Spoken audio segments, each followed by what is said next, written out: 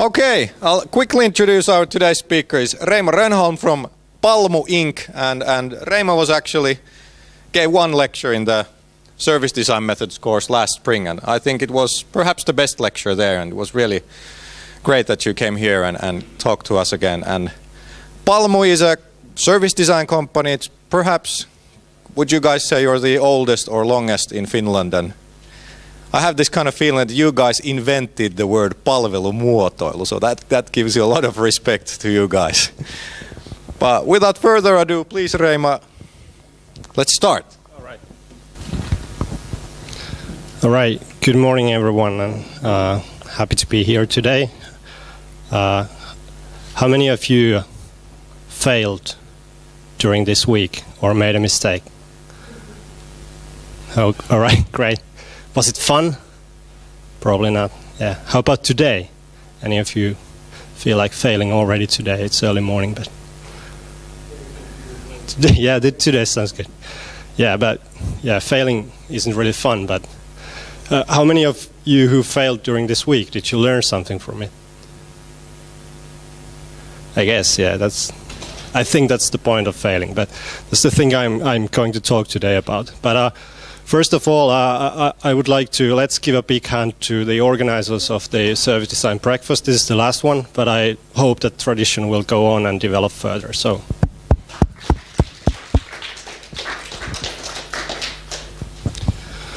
All right, so I'm Reima. I come from Palmu. Palmu is now a 4 years old service design agency. We are, at the moment, I guess, 40 service design professionals.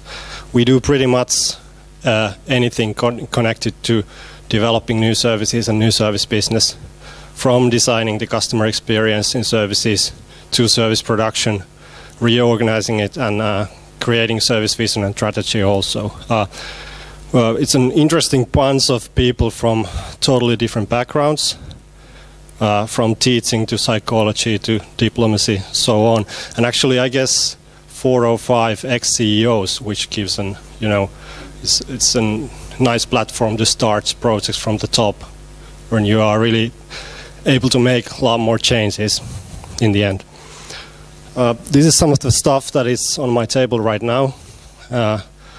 What I'm going to talk about today is really not so much about digital stuff. It's more about really human-centric services. And I guess in a way I'm sort of an old school guy that I'm a slow adapter in new stuff. So I like to work with people and basic stuff.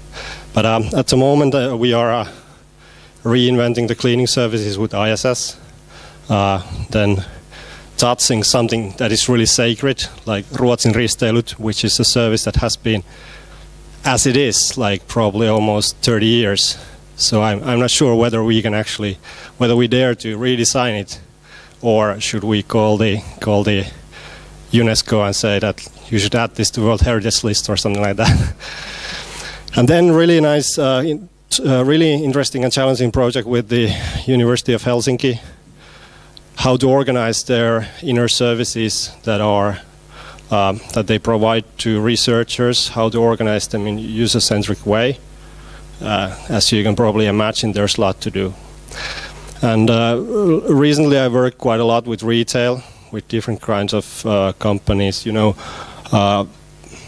basically trying to change the customer purchase behavior and how we do our shopping in different contexts in our everyday life.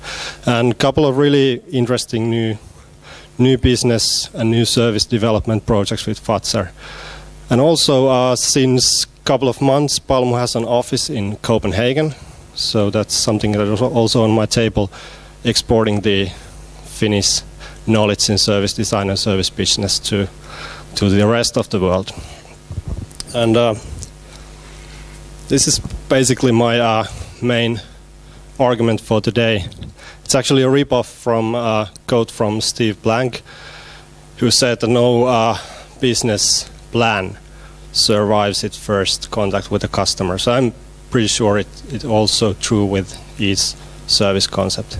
So in a way, like to fail or to make mistakes, it's especially with services, it's sort of inevitable. And the key is like how to do it successfully then. But let us start from the airport. I will show a short clip here.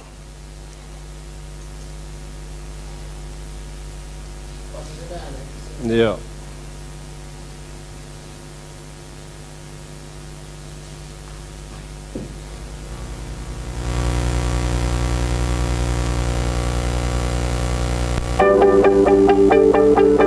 We have 15 million guests arriving, transferring and departing. And if we think about, for example, the process while you arrive to the airport area, to the moment of boarding, only during this process there has been 11 companies serving you. And if you think about Helsinki Airport, we have more than 1,000 companies serving you. There is one touch point which certainly you have feelings about it, and actually you talk about it, but probably you don't have quite a high expectations towards it. And that touch point is security check. Well, the big question is how to involve people in a process that is generally felt cold and unwanted. And we can make it happen only by addressing all sectors of service: people, places and processes. Processes, when designing services, you have to try and make an error. You have to try again, ask, make an error, and try again. We want to tell people what's going to happen, how they can help us to make the travel safe. You have to make sure that everyone, the passenger and the customer service people, know what is the aim. We also introduce service coaches. These people are inside the whole system, working all the time with everybody else. We want them to highlight the good things. The places are like a tip of an iceberg. That's the only thing you can see. But behind that, under the waterline, there are processes and people who are making it solid. Okay, we have the visible part now up. We want people to go through the security lane and tell us how they feel. We find that better awareness is better security. Airports are packed with functions, people, emotions. Why we chose the service design methodology as the approach to our project is that service design puts all these together. For our it actually means that it aims for smooth traveling.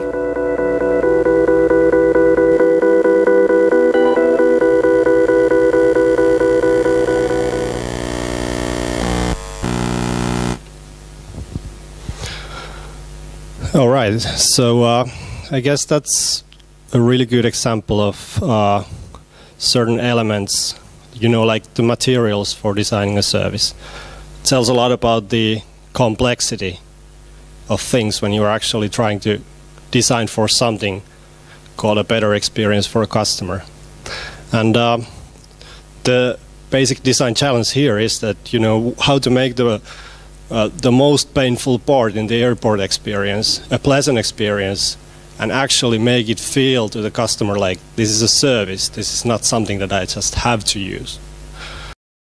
All right, but you know, like Johanna said on the clip, that 15 million users, 15 million customers in a year, 15 million different service experiences, and all the interactions are different.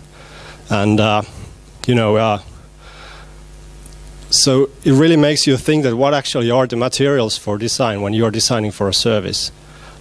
All the stuff that you were able to see in this clip, it's mostly places, it's environments, it's interiors, but like you have said here in the clip, like those are only the tip of the iceberg. What really makes the service is what's underneath, it's the processes, it's the people, and with services it's always also the customer. So customers are always part of what is happening. You know, the places are there, they are there without customers, but the service never is there before the people and the customers come there. So, and what's also really interesting about this case is, you know, there's a really strong business case here also involved.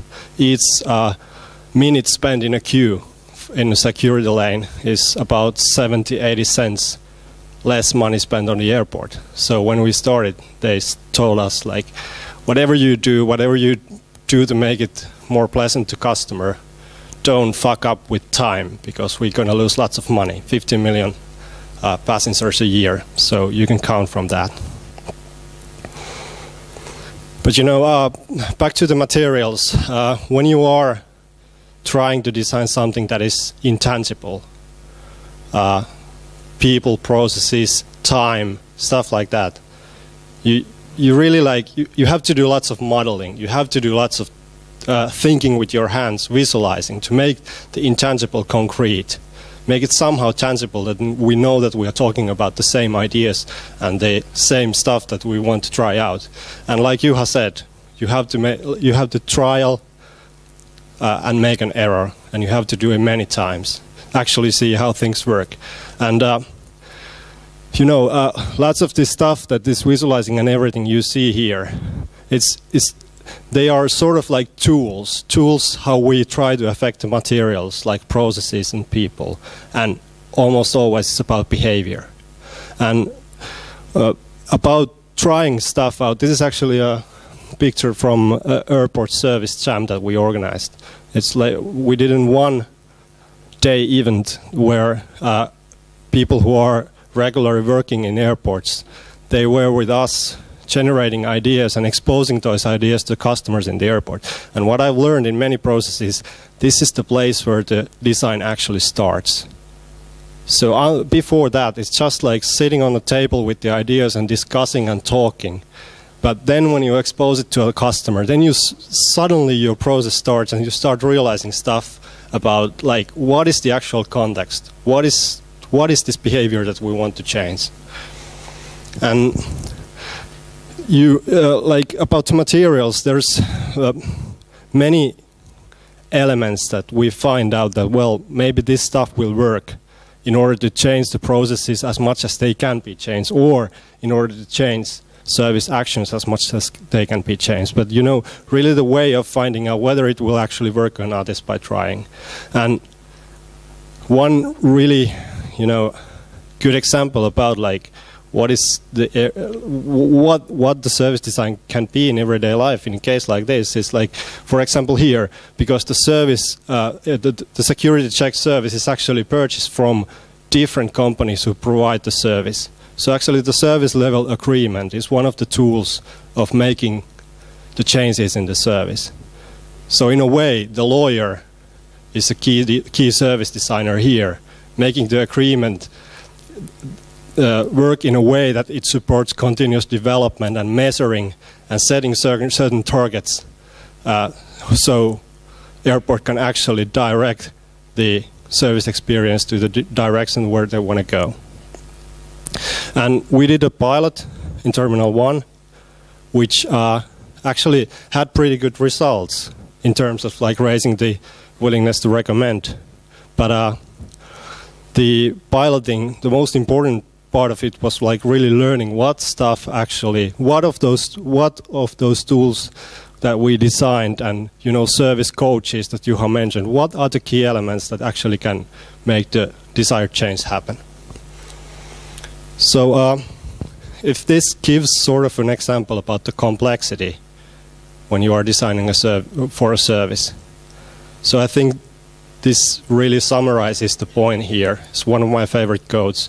And you know, really the worst thing to do is with designing services is spend time and money and effort to solving totally wrong problems.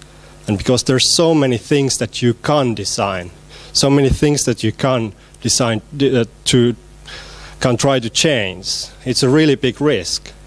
And actually, companies are doing it a lot. There's numerous projects of solving totally wrong problems in the end.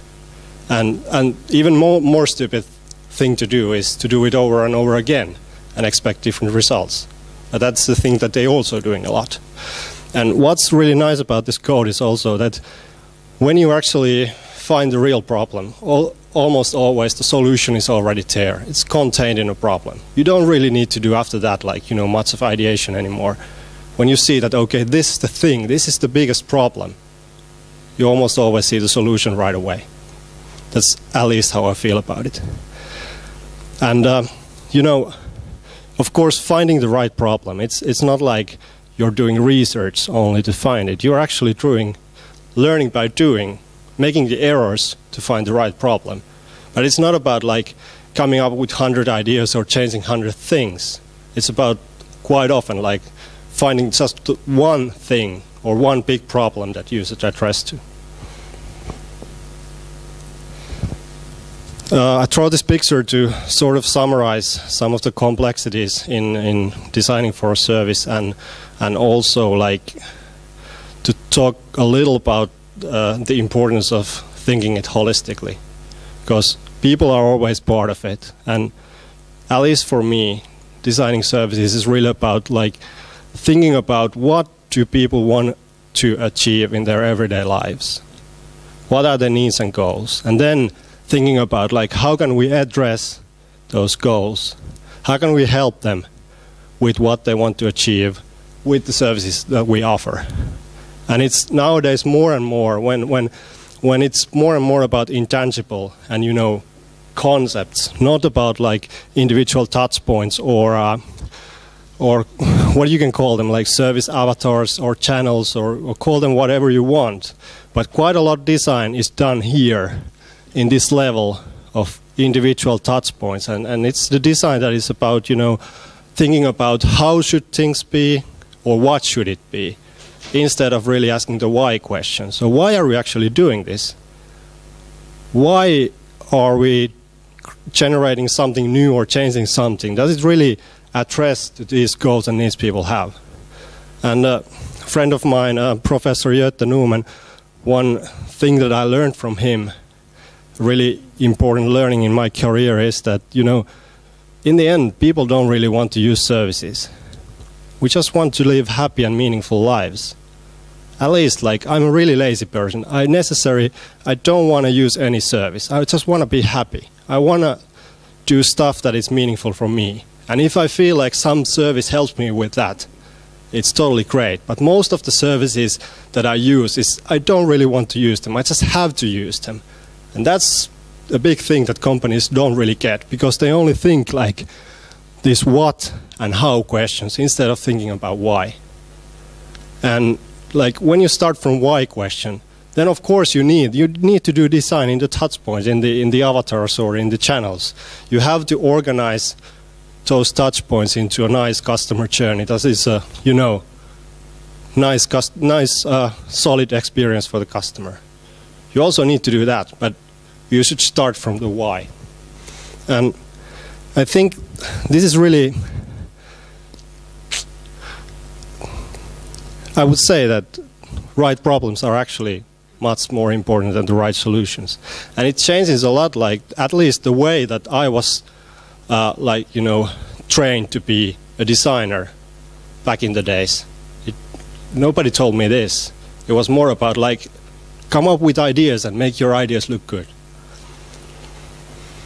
And with services, it's huge risk that you spend lots of time and somebody else's money, usually solving totally wrong problems. And many of the companies, they really struggle with like, how can we be more customer centric? And it's actually quite simple. You just need to ask why, instead of asking like what and how should we do stuff. So this has been my advice for a couple of years to everybody, that don't buy or sell service design. Only buy and sell solving right problems. At least if you want to really help the organizations to develop and, you know, tackle the big issues that they're facing nowadays. There's lots of problems and the world is changing fast. And we really need radical innovations.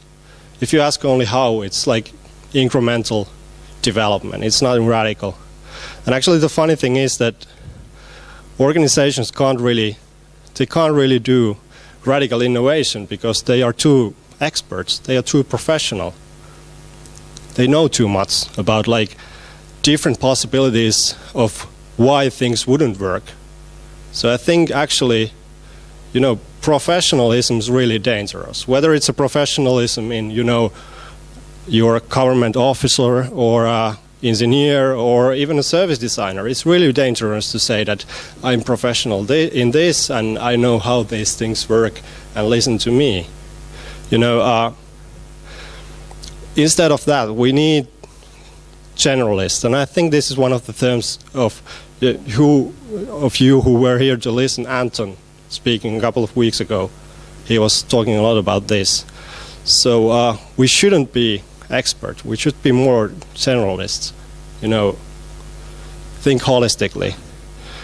Because if you look from the inside of an organization, you can't really come up with ideas about different possible future scenarios. At least not so many as if you come from outside. And you know, there's always in organizations there's those devil's advocates who say that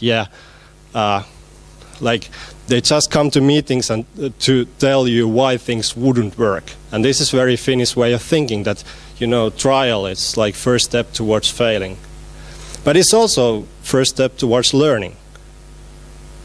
And you know, but those of you who work with big organizations, you know that there's always those guys who say that I can tell you 100 reasons why this won't work, and that's when you kill the idea too fast before even trying it out. And this is familiar picture, like this is how organizations work. They have these professionals who are working in their silos, and you know, most of the innovation, most of the service development, most of the service production is done in these silos. And those people who sit in these silos, they don't necessarily even speak the same language. At least they don't speak the same language about the customer. And that's why most of the services fail big time. Like, you know, imagine if movies were made this way. They wouldn't be very good movies. But in a way, each customer experience, this customer journey is sort of a movie. It's a story. And no wonder there's not that many good stories, because the way how it's designed is from this platform. So this is not really good platform for innovation, because people who sit in these silos, they look at the customer through their existing offering. It doesn't lead to anything radical.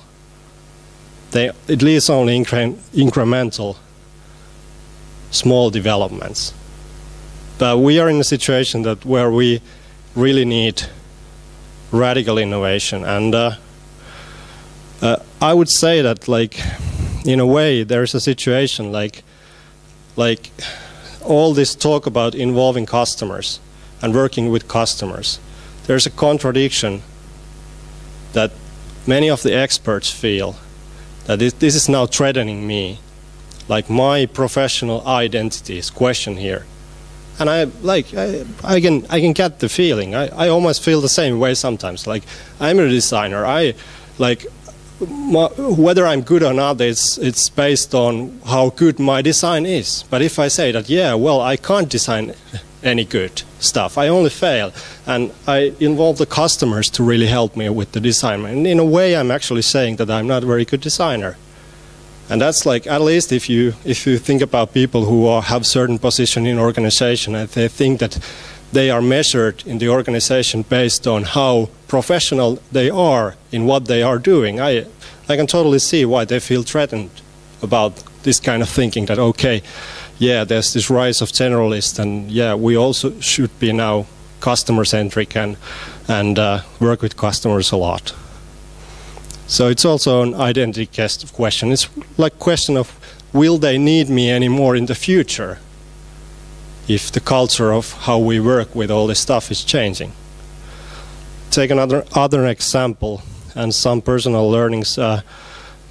This is a case for Laattapiste, and it's about selling bathrooms. And basically the brief was that how can we pay people to buy bathrooms instead of just buying a few components. And it could have easily been an interior design project, because it's starting from like, how should we develop the shopping experience in the store to make people actually, instead of buying just a couple of components, to make them buy a whole bathroom. But eventually it was also in an interior design project, but it started from something totally different, and it started really from the why question. So the bridge you can see on the top corner sort of summarizes the thing here. Like most of the bathroom renovations, they are really painful, and you end up to the bottom there, and maybe after some time you get up. But the basic vision here was that, yeah, we build a bridge to people to cross that, you know, kuilu, what do you call it in English? I don't know, hole, so something, yeah. So, but the thing was, like, people come to the shop too late. They already on their way down there. So how can you build the bridge from there? You should change many things. You should change also how you communicate about what you're offering. Then what's really important, like change the way of the model, how the salespeople are working with customers, how they are using the places, the environment, the interiors, in a way that it sort of makes them a better salesperson. It's sort of like the interiors are co-pilot here. And we did lots of you know, working, like understanding the customers, coming up with different ideas, different tools, trying them out in a real world. But my personal learning was that we did it much too late. We should have started like a lot earlier. Because now when I look back to this project, even though in a way, these results are really astonishing. Like sales went up and less time with customer. So it's like win-win to the company. But it wasn't easy, you know. When we started with the first really rough trials in our pilot destinations, people were really against, like salespersons were really against those, that we don't feel that this helps, we hate this, it looks bad. And, you know, we realized that without them feeling that it's going to help them, it's not going to succeed. So we really need to, you know, find those tools that actually help the people. And that's my learning, like, you know, really identify the right problems, and then it's much easier to come up with right solutions. Because good ideas, they usually just don't work. Sometimes that's really frustrating. Almost always in the project starts, I feel like, yeah, I got these good ideas, like, and with services, most of them don't work. Either because of the customers, and when it's about changing behavior, you can't really see that, yeah, you can't really say that my idea is so good that it will most certainly change the behavior. Because, you know, changing behavior is really complicated. And kind of services that I work a lot with, it's also always about like changing the behavior on the other side of the table. So the customer service people, the sales people, how to create an environment where they self get motivated to change and find that, yeah, this is really helping me to be a better salesperson. When you hear something like that, then you know that now I got a right problem and hopefully quite good idea about. So we should, in a way, we should dare to use service design, even tools and methods and processes, even more to design stuff that is incomplete. So we as designers, too often we think that we need to design something complete, and with services it doesn't just work. You have to be able to design stuff that it's incomplete, and you have to be able to make more mistakes. And I guess you all heard this, like, you know, make 100 prototypes and failure to succeed sooner, and so on and so on. But still, whenever you start making a prototype, you always want to succeed. You don't do it to fail, but maybe we should. Maybe we should be stupid to learn more. That's sort of an, yeah. Well, think about it. And it's probably, you know, it's familiar thinking from startups, and especially lean startup and that kind of thinking. But for big organizations, it's something that it just doesn't fit to their culture. And that is what we are, with each project that we are doing, we are trying to help organizations to realize that they really need to change their culture of developing stuff. This is my recent interpretation of like, you know, a good service design projects. But actually, since 5-6 years, it has been a totally different picture each year. So it's bound to change. And I guess it's also part of this failing and learning thing. But now I feel like used to be like this, and let's start from the research and ideation and opportunity mapping and concept creation, and then you do your concept testing and implementing and have this nice structured process that engineers love. Now I feel like, yeah, let's just start doing stuff, and we learn while we go. We experiment, we fail, we learn. But it's really important that we learn. And you can't really learn if you don't involve customers. With services, that's the only way of learning. And then when you go around this circle, in the end you realize that this is the right problem. Or at least you feel that now this might be the right problem. And then you start to see the right solutions also. But as for the involving, I really think that with services, there shouldn't be any other form of design instead of co-design. So it's sort of stupid to even talk about co-design, because all design should be only co-design. And yeah, that's with each project that I do, I try to, more and more think that how can I involve people more in order to learn faster and learn more. So otherwise, if you don't involve, it's hard to learn. And recently I've been thinking a lot about this, that too much service design or any design is done on backstage.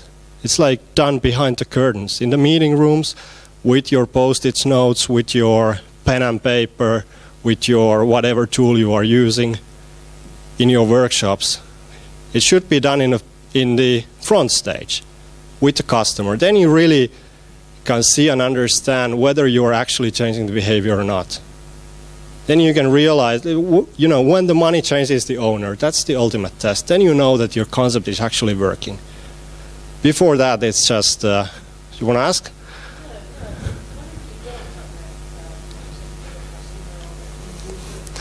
Yeah, but in a way, that's the thing that because otherwise I feel it's really hard to do good service design. It's a lot of guessing and predicting instead of like being able to do it.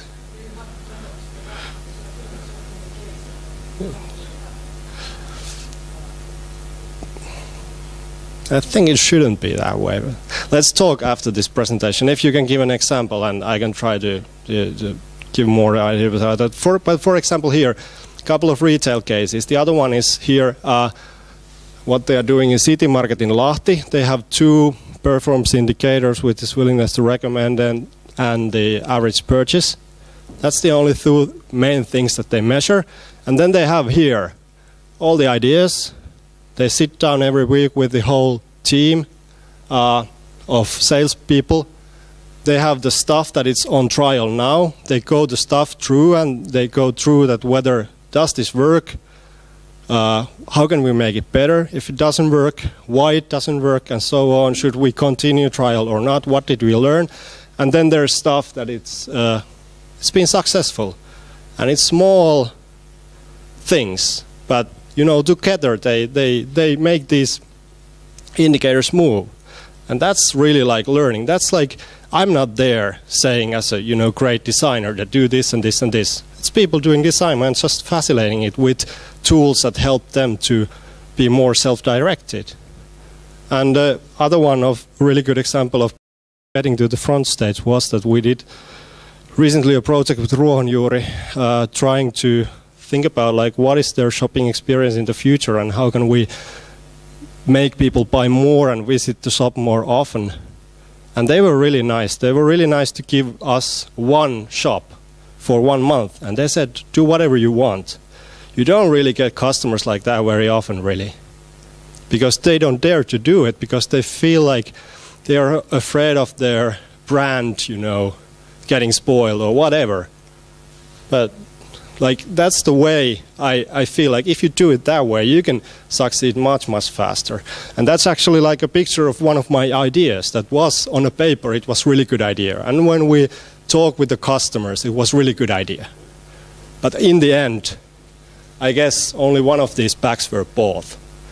So even though people say that, yeah, it's a great idea to put all the ingredients in the same bag and give a recipe and whatever, but in a real life context, in a real situation, people didn't buy it. And that was really one of the biggest learnings here, like concerning this idea, because then we had other variations and some of them worked better. But like this one favorite idea of mine, it didn't work at all, even though it should have, like based on this concept testing and customer insight. Or it also might be that I'm just a bad designer, you never know. But you know, the live environment is actually the real test. And tool for learning is measuring with services. Because if you're trying to change behavior of people, if you don't measure, you're just blindfolded. How can you know your ideas? Like what in them is good, and like where are the reasons why things work and why they don't work? You have to measure. You have to measure from different levels to understand the causalities, what affects what and how. Like measuring is like the eye for the designer to understand like how is my service going to change. If you think about the airport security sec, it's, for example, it's a very structured service. Customers have to go through a certain procedure and so on. But even there, if you don't measure what affects what, you're just blindfolded. You are just doing stuff. And sometimes I wonder, like, there's so many design agencies just guessing and doing stuff and predicting and thinking their ideas are good. And when it doesn't work, they blame somebody else. They blame the customer, or they blame the client, or somebody who was involved there.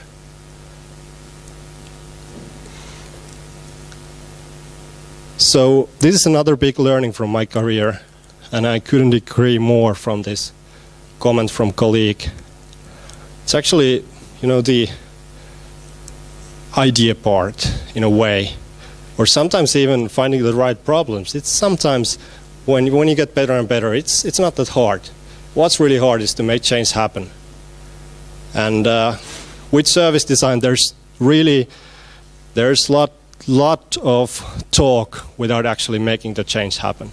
It's a lot about, you know, we are so enthusiastic about our tools and processes that we sort of forget that whether this actually helps anyone is based on if we actually make the change happen.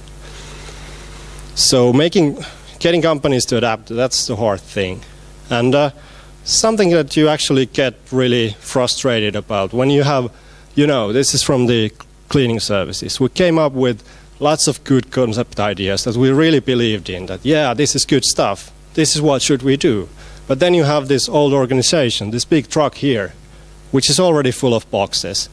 And you know that there's the old culture, and in order to put even one box in this truck, it might take 2 years. You have to get a lot of other boxes out and reorganize them, and that's really painful and expensive and so on. You can't really know whether your idea really works in the live environment, because it's still here, it's not on the, you know, front stage.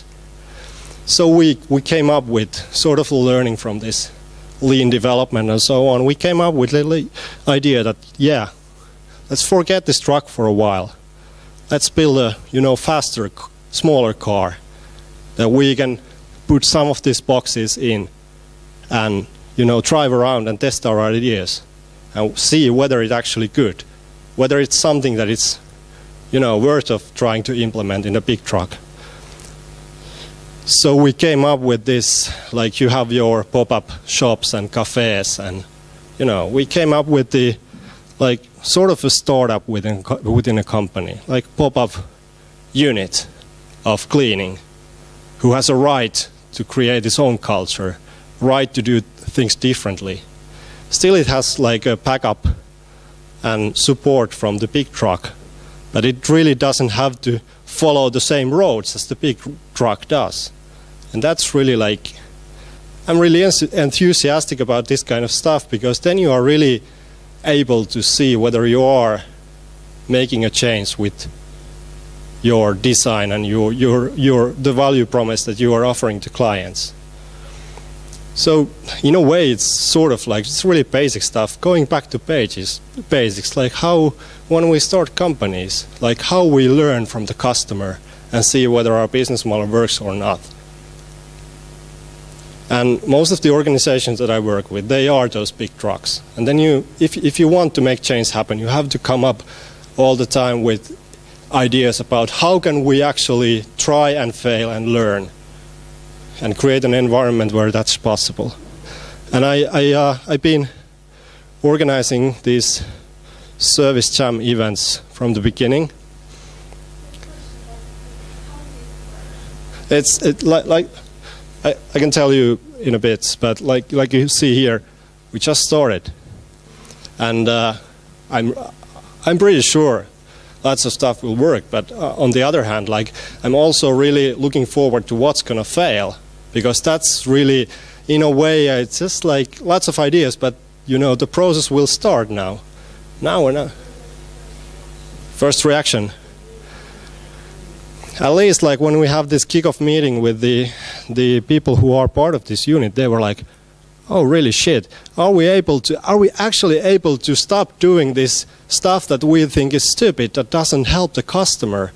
Because they felt like we are doing lots of things that we just need to do because this organization has this procedure and so on.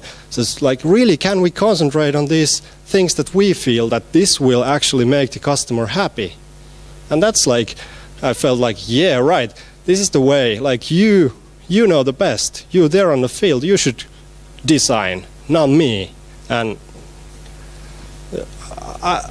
I'm looking forward. I can't really say. I also hope that we will fail a lot. And somebody asked, like, what happens if we fail? Have you thought about if we fail? And I said, yeah, I'm pretty sure we will fail, but that's also part of the thing. But you know, failing is hard because people always expect that, yeah, you should succeed immediately. Now they're part of this and you should succeed. Everybody waits for you to succeed and so on.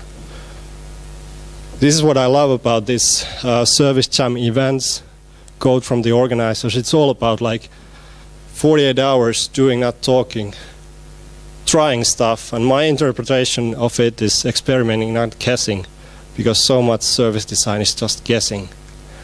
And actually, can even say that, you know, no service concept survives its first contact with people. And it's always about, you know, people, those cleaners in this Bob ISS unit. It's like whether ideas, mine or them, whether they survive the first contact with those people, that's the first ultimate test, and that's where the design actually starts. This is a thought from the CEO of IDEO, Tim Brown, which I think really summarizes what I'm talking about here, is that, you know, the model of design has changed, and service design is just one evidence of that. We used to do this, you know, customer-centric design, you know, designing for people, understanding, trying to understand what they want, and so on. Then we started doing co-creation, you know, designing with people together. And now what we are starting to do more and more is actually designing by people. So in a way, you know, just facilitating the process where we are enabling behavioral change, which is self-directed. So we are creating a setting where people themselves can sort of realize that this is where we want to go, and they themselves then get motivated, and we create tools that support that change. And it's quite different than, you know, being a designer in your silo thinking about certain touch point and how to make it look and feel good. It's something totally different. It's totally different skill set too. So hope they teach this stuff here in Aalto, for example. But in the end, like, this is still the hardest part, you know, because automatically we want to succeed. And I find it difficult every day. Every failing hurts a bit. And the pain that comes from the failure sometimes blinds you from not seeing the learnings. And in a way, like, each failure contains the next solution towards the right problem. But you only need to be there to look for it. And that's the thing, like, that's hard, but that's what we should do. And my prediction, in a way, is that where service design will go next, we will do failing on purpose in the future. We have to do it. It's hard, but we have to learn to do it on purpose. We have to learn to be more stupid in the first place, and then when we fail, then we have to be clever to learn from it. All right. I got like about 5 minutes now. I'm sorry, I need to rush to Tallinn to talk local government people there about service design, and my boat is going to leave in about 45 minutes, so I don't want to fail in that one. But a couple of questions is all right. Can you please repeat the question, because we don't have the catch-alls today? What's that? Could you repeat them as these were asked? Could you repeat the questions? Yeah, sure. Please, floor is yours. How do you convince the management to let them kind of let the people work with them? Yeah. So question was that how do you convince the management to do this kind of stuff and work with people? Yeah. With talking like this, for example, with case examples, of course, showing the good results, showing the fast process, showing that this is the better way to make a difference. And luckily, those companies who come to us, they are quite often in really bad situation, in a way that they are in a situation that they need to do something fast, and they pretty much have already tried. They have been doing this development in their silos for a long time, so they know that we need something radical, different kind of thinking now. It's not easy, and usually first project you have to convince, you have to do something small that show that with this kind of thinking you can get good results faster, and then you have the mandate to do more. It's not easy, but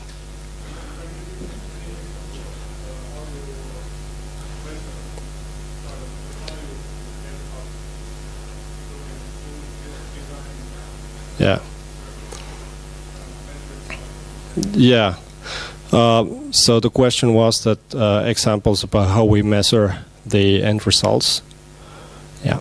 So there was this picture quite often, like most of the stuff that I do there in the brief, there's always some kind of financial target, almost always.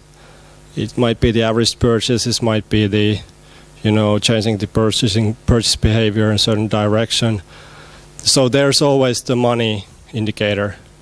But then added to that, we also always try to find the soft indicators, which might be like, how satisfied the employers are about their job, because that usually has a great effect on the service that they provide to customers. Or if it's about customer experience, we try to find those indicators that really tell that we have the right, right things happening. And for example, willingness to recommend is one really good KPI. Which tells that if we raise the willingness to recommend, it quite often has a effect on how much people purchase and so on. Can I ask you, if you're a firm believer now in that kind of measure, have you ever sold a project to a customer where your fee was tied to actually achieving those targets? Yeah, that's why we. So the question was that whether we do projects that the pricing is like fee-based or there's a common risk in a way, and we would love to do it much more. And we almost always make an proposal that we should do it this way, that there's this stick and carrot in a way, because that really gives you the motivation. You kind of because doing this kind of stuff, it really needs an entrepreneurial kind of thinking. It's the only way to do it, and we would love to do it more. And at the moment, for example, we have a couple of projects and ongoing, things happening with certain clients, where it's mostly clients that we have worked already a lot together with. That then we have this bonus and stick thing going on. Okay, maybe one more, and then I rush to taxi.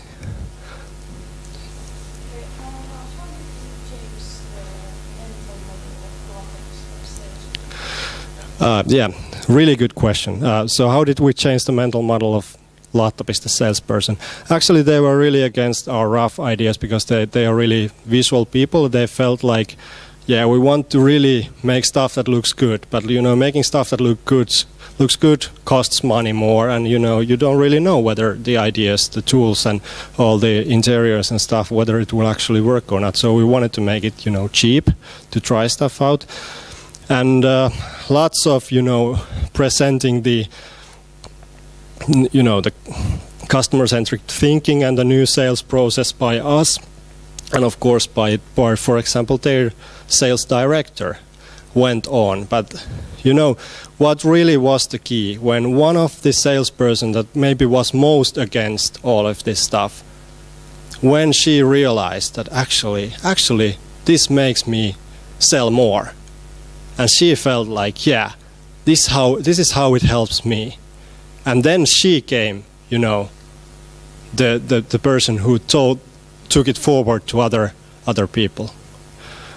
I really need to go because my taxi is calling, but you know, catch me online to ask more. Thanks a lot.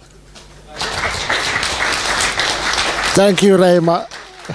Grab your computer and run. But hey, before you go, a few small announcements. First of all, thanks a lot for showing up. We really appreciate that you took some time from your Christmas shopping and everything like that. The Startup Sauna has sent out an electronic questionnaire to everybody who's registered. So please help us understand where we have failed and help us understand what we can learn by filling out that questionnaire. We would really appreciate your feedback. And then also I tried to ask my daughter for a red tontulakki this morning, but unfortunately she couldn't find a tontulakki for me. I still want to be a little bit like Christmas tonttu. So for those of you who didn't come last time and didn't get a chance to pick up this Finnish design thinking book, then feel free to get your free copy of the Finnish design thinking book that was created now for the Slush conference. So thank you very much, and hope to see you in the spring. We don't have a program for spring yet, but if you follow us on Facebook, then you will be the first to know when we have something to announce for the spring. Thank you.